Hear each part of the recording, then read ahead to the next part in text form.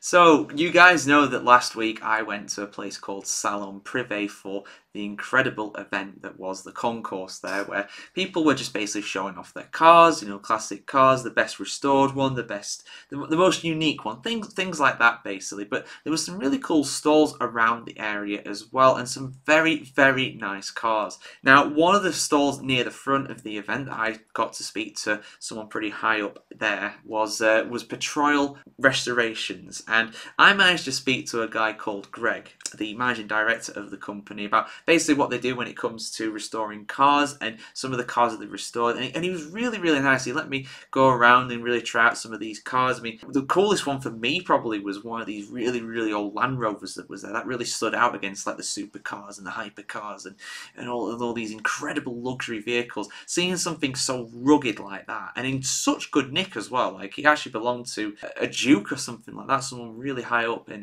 kind of the aristocracy. So, you know, someone who, as we say in the UK, is minted, and you know, he's spent his monies wisely, really restoring that, because it's incredible condition. So I'm just going to play the interview for you guys here. Like with the other ones as well, the audio quality is not going to be the best, and it is an audio only interview. I'll overlay some footage of some of their cars while me and Greg are speaking about them. But yeah, like I said, not the best audio quality, just because we were outside. It was, you know, we had cars coming past and everything like that. But hopefully it's all right for you guys, and you get to find out a bit about how people restore these classic cars, because it is a very interesting process and something that is kind of overlooked, really. People just kind of accept that cars have always been the way they are, but you know, like anything, they kind of wear out over time, so restoring them to their former glory is something that is very cool. Go ahead. So the Ford Escort, we've not actually done anything to that yet. So that's been in a barn for, what is it, 14 years? 14 years. Wow. So we've restored a Singer Gazelle, an Aston Martin DB6, and we're in the middle of an MGB restoration for this chap. And this is his other car, which has never been painted, never had any work done to it at all, not even been run for 14 years. As you can see, it's like...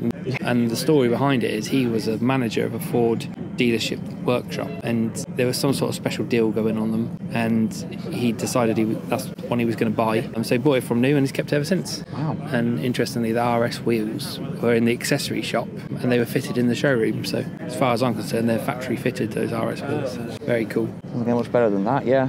27,000 miles, and if you look inside, you can tell it's...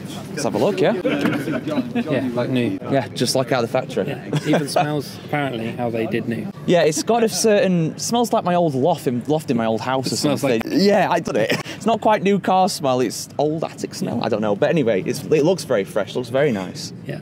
So yeah, it's just like commissioning of this one. We've not dared start it, obviously, because of the cam belt. Yeah. So we'll replace the cam belt. A general check over, and hopefully it shouldn't need a whole lot other than new tyres and probably anything made of rubber. So yeah, it's a good one. There we go. Yeah, not bad for 14 years in a shed or a barn or what it was. Yeah. As this is a Porsche 912, bought off the Collecting Cars auction site. Yeah. Burgundy came to us, and it looked okay, but what we found in it was lots of filler, lots of bad welding work, and that was the start of a 200 grand restoration. Yeah. Wow. Which still isn't. What's left still to do? Mainly interior, running, snagging, stuff like that. So most of the hard work has been now. Roger Bray, 3.5 specialist. Obviously the same engine, so it's been stroked to Lilian 1.8, upgraded Weber downdraft carbs, which will all give it a little bit more horsepower, and lots of different exterior styling to the customer's tastes. Yeah.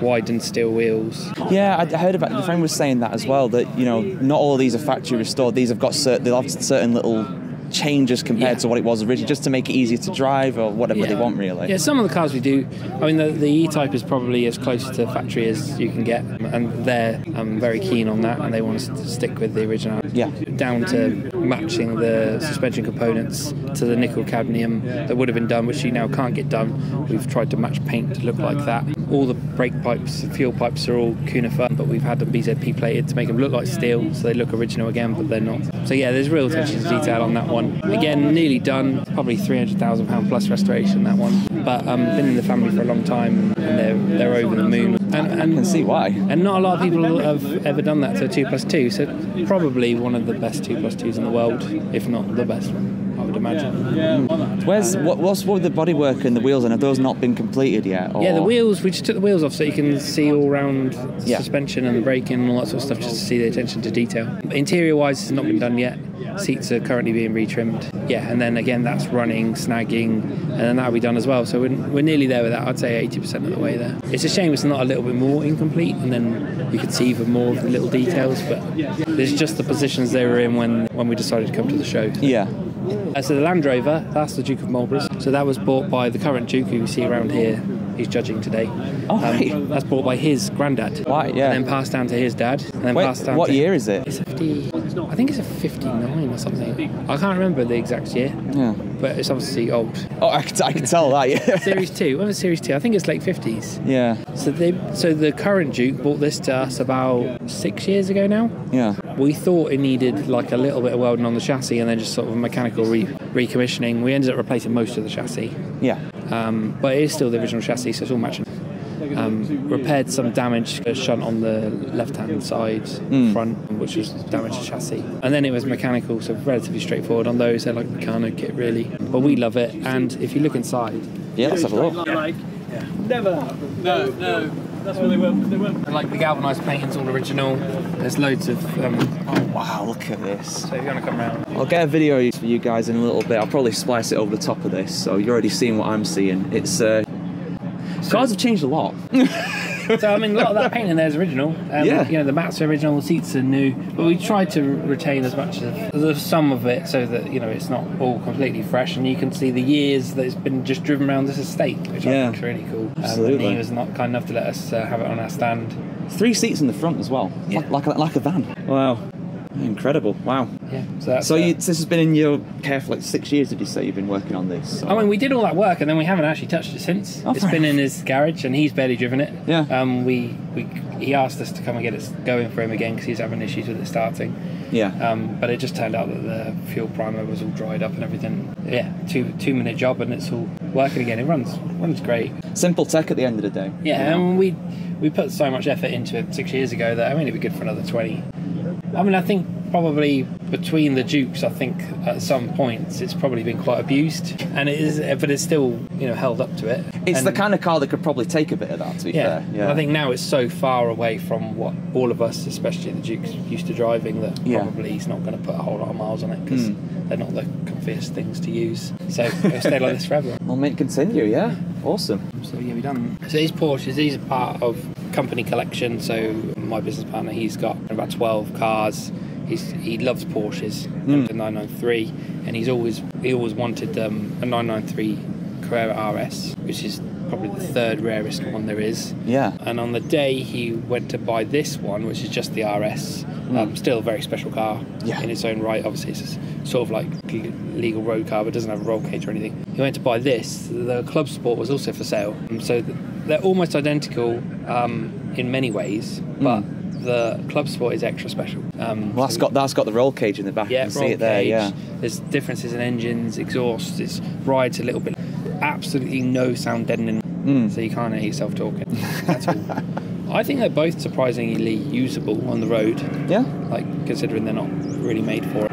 The yellow one especially is pretty comfy to go. But both very special cars, and to be part of the same collection can't be many people with both of them. Probably not, given the rarity, no. So yeah, there's nothing to. Neither of them have covered more than 15,000 miles. No work needed on them. We'll just look after them, routine servicing and anything else they need. Awesome. But yeah, part of his collection, and it's a very eclectic collection. Anything from pre-war stuff all the way up to 90s Porsches, even the later stuff as well. So yeah, real nice collection, and it's great that it's part of the business. It gives us access to some really cool stuff that we can show off. So yeah, that's us. Fair enough. I've got to give you, a chance to shout yourself out. So who do you work for? And So it's Petroyle Restorations.